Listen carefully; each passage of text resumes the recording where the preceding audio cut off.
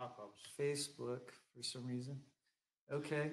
But anyway, we're here to present you the Wonderlink, and it's our answer to BMW's nav system. For people who aren't familiar, the nav system, the nav5 and the nav6, is an integrated GPS sat-nav system that can be controlled through the BMW Wonder Wheel, which is essentially a mouse on the handlebars, kind of like you would find on a car steering wheel, the multifunction buttons. Keith and I came up with this because number one, the nav system is expensive. It retails for, it varies, but it's typically right around $1,000. And it's fixed function. It's not future proof, so to speak. You can't add future applications to it.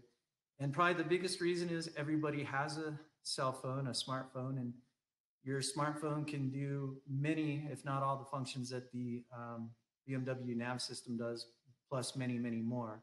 And so currently at this point, we're just getting through the initial research and design phase.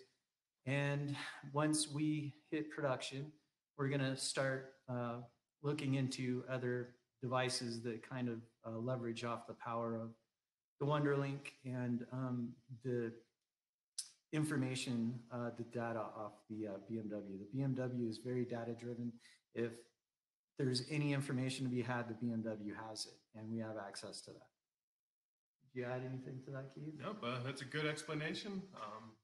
Yeah, you know, the idea is that there's also a lot of cool integrations with your phone already, with GoPros and action cams and third-party tire pressure monitoring systems. And you can use your phone along with the Wonderlink to control all this in one central location.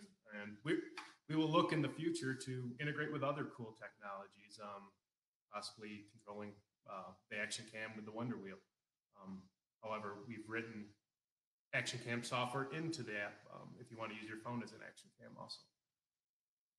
So that would lead, you know, it's a really cool concept to try and integrate your cell phone and use that as an action cam or AKA a GoPro type of device. And a lot of that depends on how the actual phone is oriented on your motorcycle. Obviously, it can't be stuck behind a dash without the camera having, you know, the perspective being off. So we communicate from the Wonderlink, which is the physical interface, to the motorcycle, which is this device here. I don't know if you can see very well. And it's essentially this box. And this is what clips into the BMW GPS Prep Nav Cradle. And from that point, the Wonderlink hardware, it communicates with your phone via Bluetooth. So there's no actual wired connection. So essentially you could be using your phone and just simply, like you would the nav system is, excuse me, let me get in the frame here. You could just simply, this is our magnetic mount.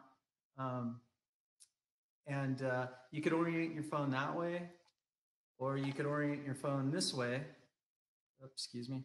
And orienting your phone in such a manner where you could actually use your phone as a GoPro. Again, the communication is wireless, so the phone doesn't need to be actually attached to the Wonderlink. The Wonderlink simply needs to be attached to your GPS Prep. And in terms of mount options, Keith has designed this magnetic mount where there's some, what is there, 8, 9? 14. Very strong. And 52 magnets. And just simply in the back of my cell phone case, I have a little metallic tab that you know, creates the bond there. In real world use, we've noticed that even though gravity is offset by this little plateau on the bottom, under heavy vibration or road bumps, the phone may laterally shift left or right a little bit. And our quick fix for that was using this AMP Adventure Band, which essentially mounts behind and that pins down the 4 corners of the phone. And from that standpoint, it's rock solid. Yeah, it's actually a great system. But Keith has been, so Keith did a great job on that, but we've been getting a lot of questions about, or actually Keith has been getting questions about the Hondo mount. So I'm going to let Keith talk to you about the Hondo mount. Yeah, so we try to do things as non-proprietary as possible. So we've piggybacked using this 4-hole mount pattern. It's called an amp mount pattern. That's somewhat of a standard. It allows us to mount a standard RAM mount ball if you'd like to.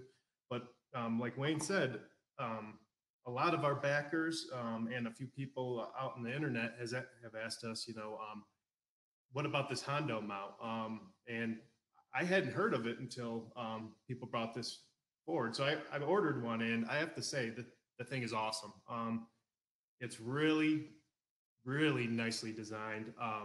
And when paired with the Wonderlink, it really is a nice, tight, low-profile system. And as you can see, we can mount the Hondo mount also, or the RAM, or the magnetic mount. But as Wayne said, your phone doesn't need to be on the mount. It could, if you like to have your phone in your tank bag or mount it on your handlebars, you can do that and still see the motorcycle data, still control it via the Wonderlink. And you may ask, why would you want your phone in your tank bag with it connected? And the simple reason would just be data logging. Yeah. So it's actively streaming all the data through your bike, or excuse me, from the bike through the Wonderlink to your phone. So, some people have had some reservations about actually mounting their phone up there. It doesn't necessarily have to be there, but if you do want that display functionality of showing real-time data via your phone, then, absolutely you have to use that method, but you don't have to if you want to just log data like trip performance. And then, that's essentially. Yeah. Yeah, so you could have your screen off and your phone in your tank bag being charged, either by the Wonderlink or if you have power in your tank bag, and just it could be logging for you in the background. So what most people are most interested in is how it works. Yep. So we would like to give you a live demonstration of how that works. So if you could bear with us a moment, we're going to shift cameras and just kind of reorient a little bit. And then are you going to switch to that, Keith? And do I have to go off? I am on air. No, I think you go off. Now you can go off. Okay. You on there? Yep. Okay. Okay, so now we have the view of the motorcycle. Just going to turn this on. The Wonderlink snaps in like just like your nav mount, and will lock in, or sorry, your nav 6 or nav 5.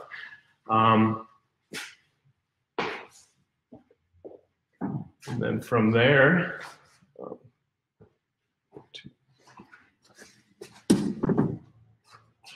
sorry, I'm gonna walk through the pairing process with you guys.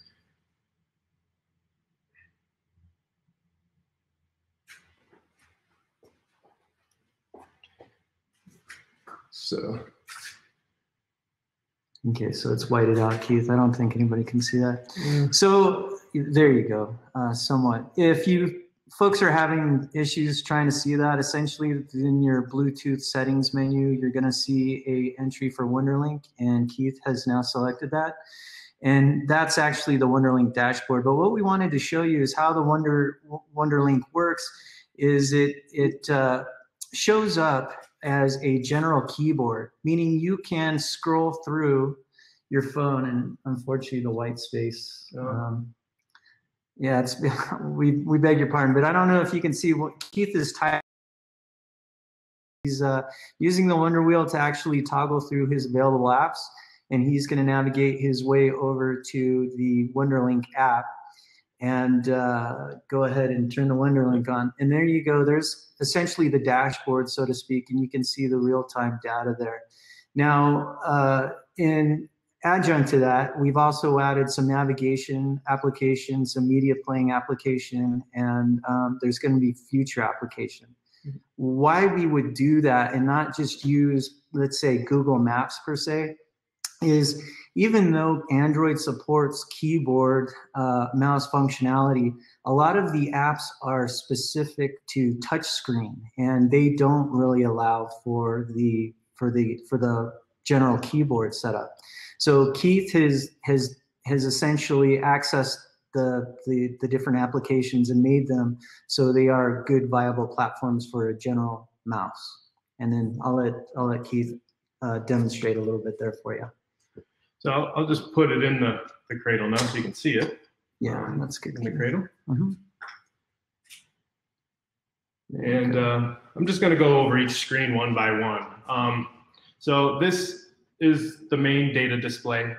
Right now it's a static grid. One of the things that's come out of our beta testers are they want customization here. Different grid layouts, multiple grid pages, a TFT dash-like view. So it's going to be one of the first things I work on. Once we get past the Kickstarter. Yeah, you see your typical engine temp, ambient temp, gear, odometer, trip 1, trip 2. The front and rear tire pressure don't get sent until the bike rolls a few hundred feet down the road. The other thing is you'll notice this little fault icon. And if you notice on the dash, there's faults now. And it's kind of washed up. Oh, sorry. Fortunately, what you can't really see here is there's 3 faults being displayed. The ABS self-diagnosis not complete, the ASC self-diagnosis not complete, and I'm currently low on fuel. All 3 of those alerts are on the screen. Oh, there you go. So we'll go back here. Some of the functions intentionally aren't controlled by the Wonder Wheel. It's safety. We don't really think you need to be trying to view your data logs and stuff like that from the Wonder Wheel. But show them what you can with the Wonder Wheel, Keith, like the media and the column. So the next page is the media page. This media page will control whatever active Android media player you have running, as long as they implement the standard API for control. What we found is all your popular apps do. I've tested Spotify, Pandora, SiriusXM, Google Play, Music. All of them have worked great through this interface. So you'll see the album art, artist, song title, album, your typical things. And then with the Wonder Wheel, you can control, your fast forward. You can hit back and forth. Oh, sorry. Previous song, next song. Pause, play. The next page is just a magnetic compass. Big, you can display it in degrees and in cardinal. That compass is actually using your phone's compass. This is what we call a quick task page. This is something we're working on too. We've got a lot of feedback that people feel there's a lot of wasted space there, and maybe we can come up with a grid layout or something. But these are common tasks we feel that you might want to do from the motorcycle. Navigations, launch your favorite navigation app. Launch it, Keith. So I use Google Maps. Yeah, unfortunately you can't see it. It's washed out, but he has Google Maps as you would expect to find in any Android phone. And we'll go back and go home. Basically, you have a setting that you can set your home address as a quick launch, and this will launch and route you. You probably won't see this either, but it's routing me to my house, which I'm already here. We'll go back. Call favorite number. Again, it's a setting. You can set whatever number you want a quick call from your phone. And just to take a step back, the idea is you pair your phone also to a headset. I have a Bluetooth Chatterbox X1, but any Bluetooth headset will work for you. Yeah, well, it'll work with the Senna. A lot of people have asked about the Senna. It works with the Senna. Yep. That's how you get the audible alerts and navigation routing information. Call contact. We'll go through a list of your contacts, and then from there you can call them. Take a photo. Now this is what Wayne was saying, where your camera would need to be oriented properly, maybe off to the side if you have a larger phone, or mounted in portrait mode. And then you could just take a picture here, and it's there and in my camera roll. We also have video recording. This will, again, if your phone's oriented in a way where the video is going to be acceptable, you can just kick off a recording and it will run in the background. Unfortunately, background recording is only functional on Android. Apple will not allow such things. So on the iOS version, you'd have to stay on that page, and if you left the page, the video recording would stop. The next one is trip log. Trip log will log not only your latitude, longitude, altitude, speed, but it also logs every bit of data that we've gleaned from the motorcycle, including stuff that isn't represented on that data grid, battery voltage, auto trip, and a few others I can't think of off the top of my head. But it's all stored in a CSV format or a spreadsheet format that you can then import into whatever spreadsheet program, or there's this great software called Dashware where you can take your video and render it along with your data you acquired, or GPS visualizer. It's just in a very easy to work with format that you could really do whatever you'd like with it. And then save a waypoint, pretty obvious. And then voice assist. So what this will do is bring up Google Voice Assistant. Mine apparently needs to be set up, but it did launch, but that's how you give it voice commands.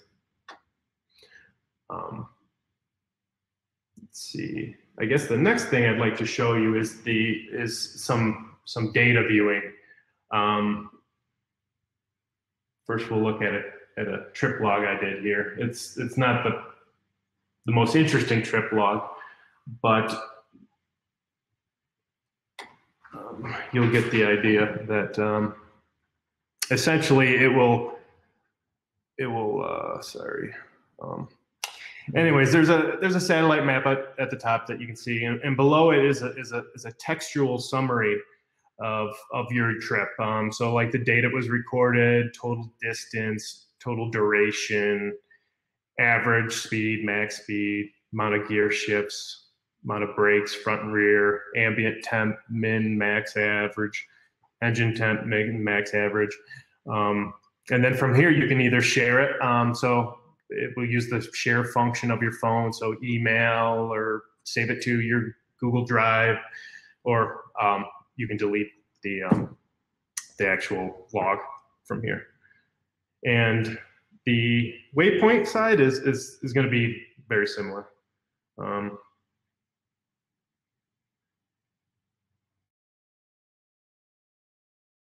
A map and the date recorded, latitude and longitude, and from there you have options to share it. You can send it over in a text message to your riding buddies, open it in your favorite map app, or again delete it if you're done.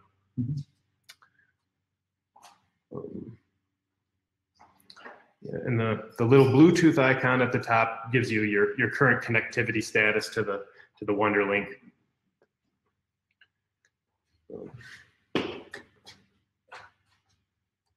Trying to think. I think that's pretty, that's the meat and potatoes of the functionality. Essentially, what you can do is manipulate your phone in any which way you want with the Wonder Wheel. And then Keith has come up with what we feel are essential things that you would need while you're writing that are optimized to be manipulated via the Wonder Wheel versus just attempting to manipulate, per se, Google Maps, which you spend a real hard time trying to actually do anything in Google Maps via the Wonder Wheel, just simply because it's optimized for touch screen interface. So again, we took the most essential things that we thought would be needed while you're motorcycle riding and optimized them for the Wonder Wheel. And I think that's a really great explanation. I think it's pretty thorough. So anyway, there's a little bit of work that needs to be done. We've got some great beta testers, and a special thank you to Martin. Martin's been fantastic. He has a ton of great ideas, and he's working frantically to keep up with all of his suggestions. And we'd like to hear other ones. The biggest ones we've heard so far are, let's make that data a little bit more viewable by really maximizing screen size and getting everything bigger. The other thing I think Keith has been hearing is, can we get more of a dash look versus just the numeric, like a data table? Can we actually make like a dashboard, so to speak, a graphical dashboard? So that will be very easy to accomplish, but it's not at the top of our list to do at the moment. And Keith is actually going to work towards creating an open source API where people can set up their data any way they'd like to view it. If you want the data table, great. If you want to make your own kind of dashboard, great. We'll give you access to what you need to kind of format the data in a way you think is reasonable, and let you select what data that you want shown. And with that said, moving on more towards the hardware end of it, I'm going to have Keith take that guy off.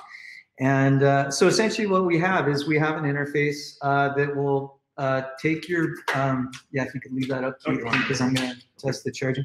So essentially, it's a two-part system. It's an app, software app that's made it to our hardware. And in terms of charging, the other thing that the WonderLink does that the BMW nav systems do not do is charge via USB. So phone charging would be the primary thing I believe that people are going to use this for. And given that we have a USB-A connector, so you can plug in Apple, any type of Android phone that you want. And currently, the initial iteration was for a 12-volt, excuse me, not 12-volt, a 5-watt charging scheme.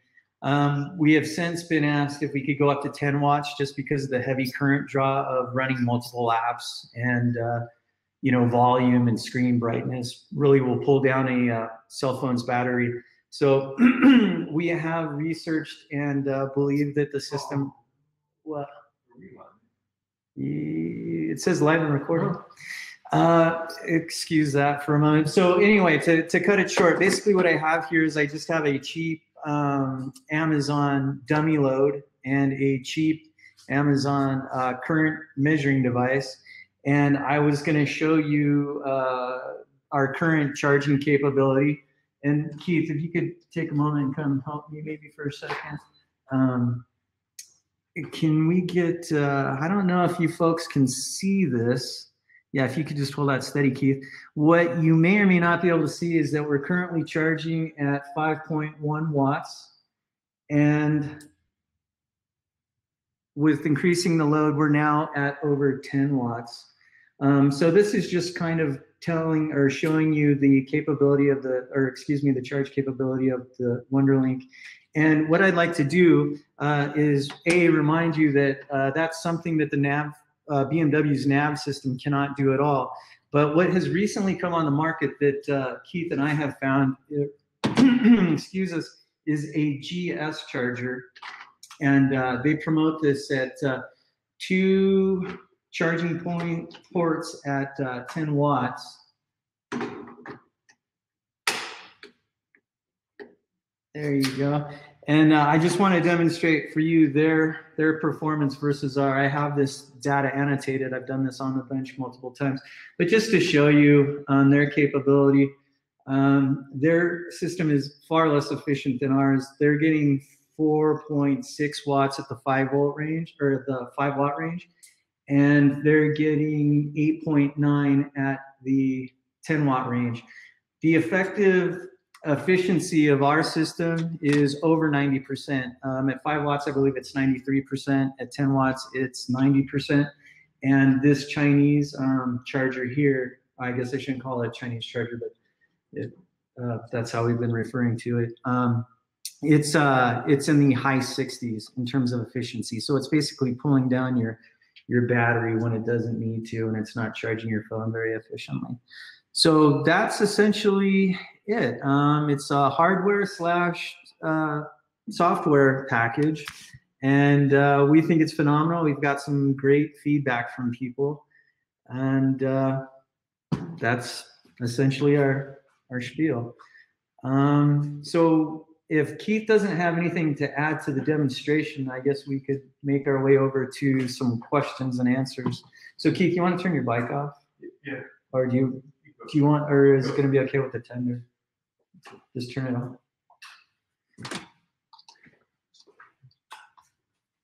Is this guy back on? Is this guy back on? Okay, so go live. No, it's go off. Okay, so we are. All right. Are we on? Okay. Yeah. Okay.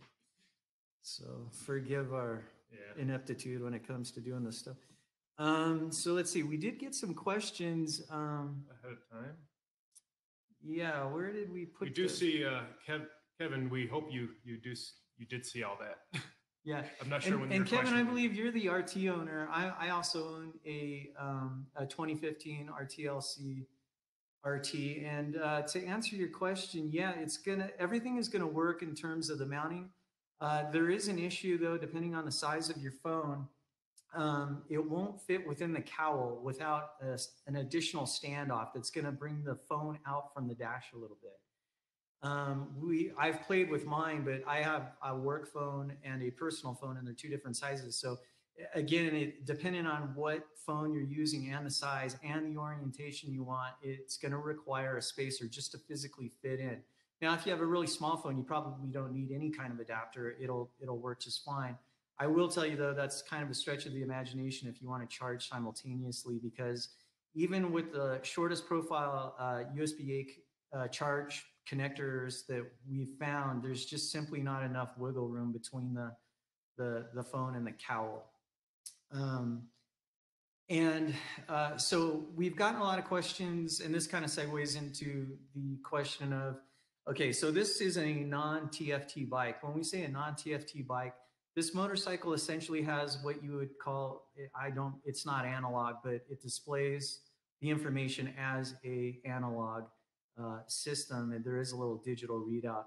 But there is a new system that's coming out for the GS, which we refer to as TFT, and I forget what the acronym means. It basically means it has a video screen, much like a phone, and it's going to take over some of the functionality and role that the current GS system has. Well, we haven't tested that, but the RT does have a TFT on it currently. And the way the current TFT bikes, explicitly the RT and the K16 bikes, is in order to control the nav5, nav6, the TFT on the bike has to be set to a navigation page.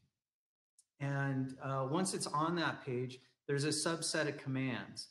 And that subset is the data that's being pushed up to the the GPS prep, essentially what the WonderLink needs to clip into. So to answer your question, can we use the WonderLink with the TFT current, or the bikes that are older than 2018? Yes, we can, but the way the Wonderwheel interacts, it won't mirror that of the non-TFT bikes. And it's going to take some adjustment. And unfortunately, another note on the older TFT bikes, like the the RT and the K16 up to 2018, is that the data that we're showing in what BMW calls my motorcycle data, that's the tire pressure and the temperature and the running speed and this, that, and the other, that's not available to the cradle. So that's not information we can pull out of the motorcycle to display for you. BMW, I believe, have done this is because all that information is already available to you right on your TFT. So there's no real impetus to push that data through to the GPS, which begs the question, now that the GS, I guess the model year 2017 plus, is going to have a TFT.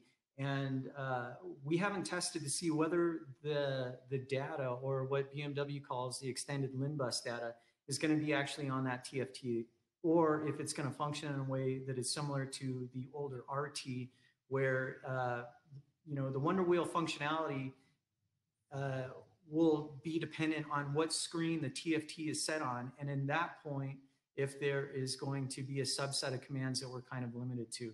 What's beautiful about the system that we have now that spans a fairly wide model range is that it's completely universal. So we can do whatever we want. We can manipulate whatever we want. We can write programs, apps, and we're free to do what we want. Keith can come up with some open source APIs and have a little cookbook so people can come up with their own apps or their own basically come up with their own apps and utilize the data. So to answer, that's a very, very long question to answer the TFT, or long answer to the TFT question. The short answer is we don't know yet. We do know on the surface we can control certain things and we can retrieve certain data. That's just something we haven't spent a lot of time on now, because the big push is to get that necessary data on the non-TFT bikes. That's what people really are wanting. So that, I think, answers Kevin's question, I hope. One thing I'd like to add to what Wayne said too is the actual nav link is firmware upgradable also. So in the future, new bikes come out, we could update the firmware. So if you get a new bike, you don't have to buy a new Wonderlink. You can just move your Wonderlink to your next bike. Or if you have multiple bikes, you could use it against multiple bikes. Or paired on multiple phones. So not simultaneously, obviously, but. And I don't know. No. Okay. Yes, it can only be the device can only be paired at one device at a time. So, but you can use your headset to your phone. Yes. Your phone's not beholden to just communicate solely to the Wonderlink. Yeah, that seems to be a common question. Also, is your phone, or your tablet? It can have multiple Bluetooth connections. I've personally used 4 active connections at a time. I think the limit's much higher, but Wonderlink in a headset works perfectly great. Oh yeah, there's the questions. Okay, so let's see if we answered Kevin's question fully. Looks like, again, Kevin, I'm sorry, I can't fully answer right now what the TFT functionality is going to be, and that's what you own. You own the older generation TFT bike. I can tell you on the surface, I've tested it on my own personal bike. Yes, we can. But we're trying to come up with an optimized scheme. It's going to be more difficult to implement than the non-TFT bikes, but it is something we have the ability to do when we are going to do that. And we have played a little bit with the how to do it and the navigation paradigm for the slightly different controls. But exactly. But we've been really focused on the GS because that's the largest group. Yeah. And then, so now we're going to go to Matthew, who has a question. Is the interface only workable with BMW bikes with the click wheel? I have a 2009 R1200 GS. Is it doable? In our research, in order to work through things, Keith and I have developed an emulator. I don't know how well you're going to be able to see this, but basically, we've done a ton of data, or a ton of testing and demoing on the bike, and as a result, we've been able to essentially emulate what the motorcycle's doing and the data and the interpretation of that data, and we've been able to kind of move testing off the bike and actually in the lab, so to speak, kind of expediting thing. What does that mean for you? It means that, well, yeah, it's very real. We can essentially emulate the Wonder Wheel. We know how to manipulate it, how to connect to it. And that's something that I would like to work on maybe next year as the next kind of logical step. Because depending on what information any vehicle system has, it can only be augmented by the ability to manipulate and connect your phone to that data set. Even if there is no data, it just makes sense to have a mouse on the handlebars versus somebody attempting to manipulate their phone with their hand not on the handlebar. Can we put this on other motorcycles? Yes. Is there going to be similar functionality? Yes. Is it going to be all encompassing like the GS? Probably not. And that's just because there's not as much data available on the older bikes. They're just simply not running at the data rate and they're not exposing as much data. So is it going to work exactly like it? Yes. Will it be really cool and be very helpful? Yes. When it's coming, that's going to be a future project. So if you're thinking, if you sign up for Kickstarter, you're going to have the ability to do this now. No, unfortunately, but it's something we would really like to be the next logical step. One thing I'll add too, and if you do have an older GS with the cradle, because they did have the cradle on some of the older GSs, or you can install it, the powering, that will work. But, yeah, the charging should hold true. I haven't actually tested it, which is why I would want to do first, but there's no reason for me to believe that it wouldn't. But I haven't tested it. It actually uses the same connector, so yeah. So we hope that answered your question, Matthew. And then we have another one here for Keith. What about the iOS app? Can I zoom in, out, any navigation app? Okay, yeah. So that's an interesting one. The short answer is no. In the future, possibly yes. To take a step back, iOS does have generic Bluetooth keyboard support. Just like Android does. Although on the iOS side, it's a newer thing. The issue is Apple themselves doesn't implement keyboard navigation into like the home screen. So you saw us navigate the Android home screen. That won't happen on iOS, unfortunately, until Apple implements keyboard controls, which hopefully will be soon with the advent of Bluetooth keyboards in combination with iPads. I'm hoping more and more keyboard navigation will be baked into these apps.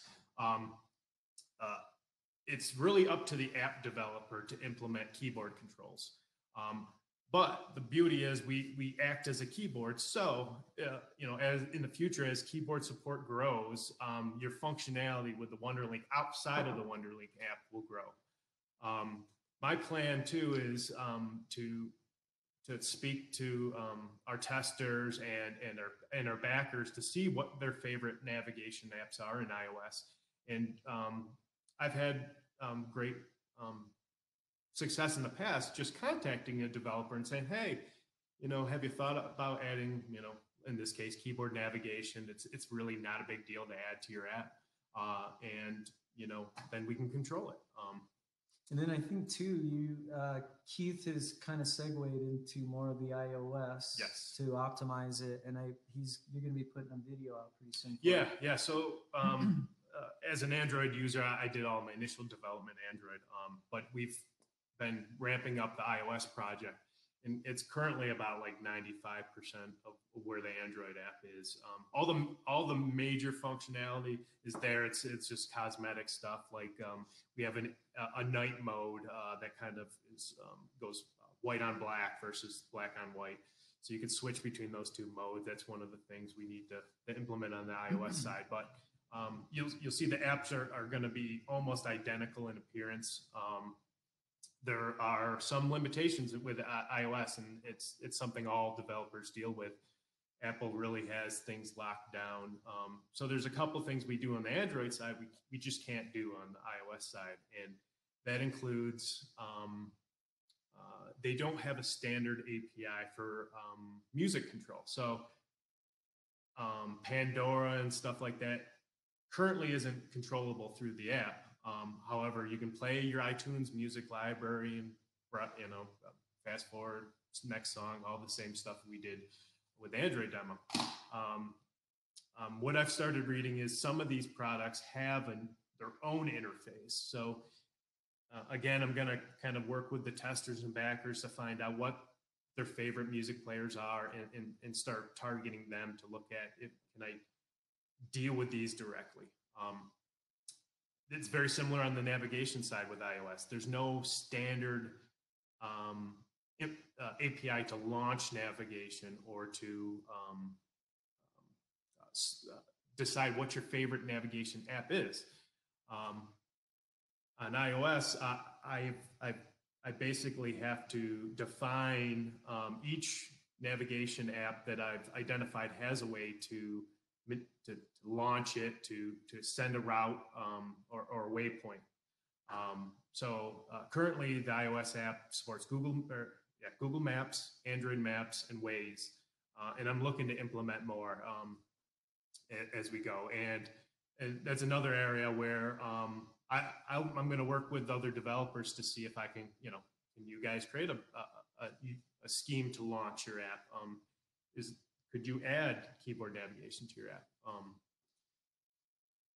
Another limitation is with Siri. Siri, you cannot call Siri up with software. It can be called up with a hardware button on your headset if you act as a headset. So unfortunately, you can't with the Wonder Wheel launch Siri, but it may be a moot point because a lot of headsets, even my old X1 that's pre-Siri, can launch Siri with a long press of one of the buttons.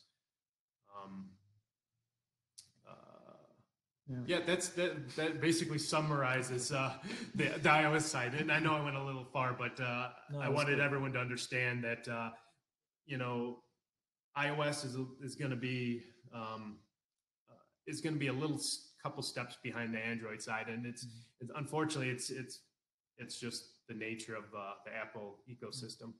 So those were great questions. We don't know if anybody came in late wants us to attempt to try and demonstrate anything again.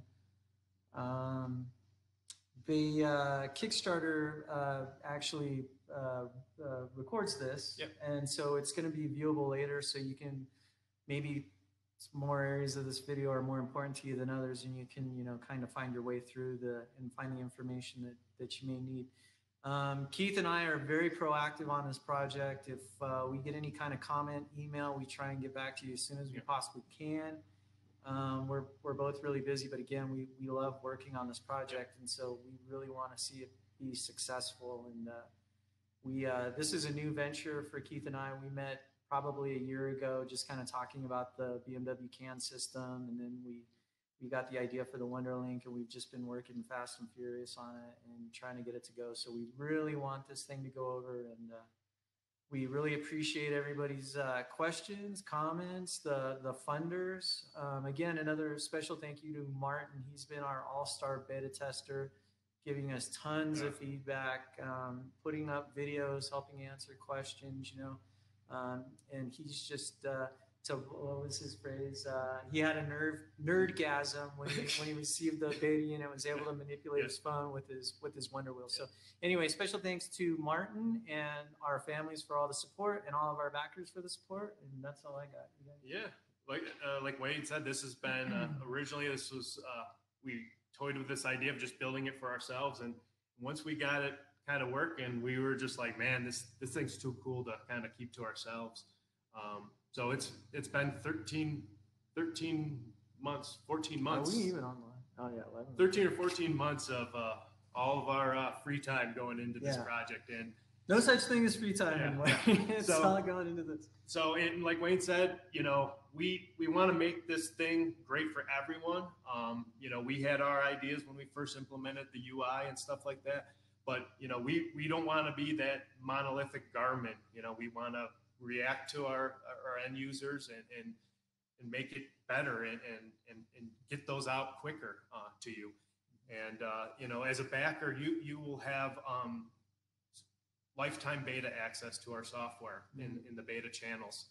So you have the opportunity, if you want to test, you'd be able to have access to those test apps and give us early feedback. to help shape the product. And then another thing I just wanted to add, what we've got, not via question here, but from other people, is like, what is this thing going to cost?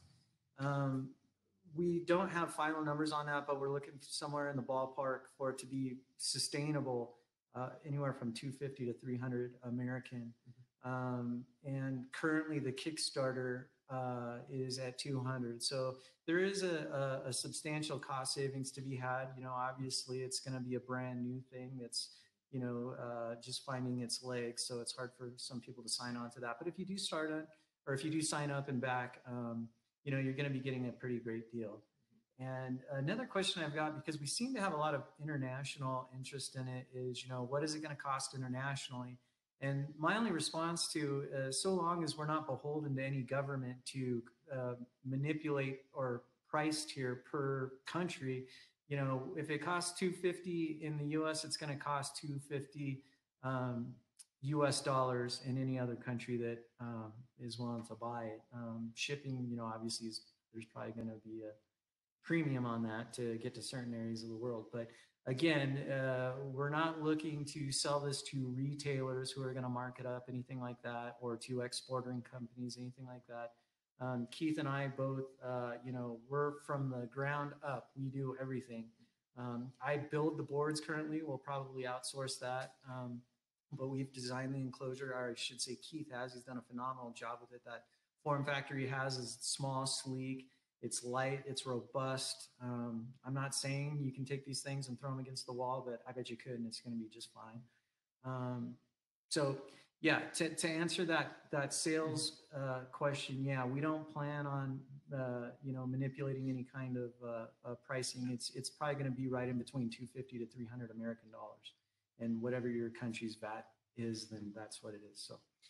Thank you. And we haven't received any new questions, so I think we're going to sign off. Again, you can download this video or email Keith or I anytime, and we're happy to take your question. Yeah. Okay. Thank you. Yeah, thank Appreciate you. it.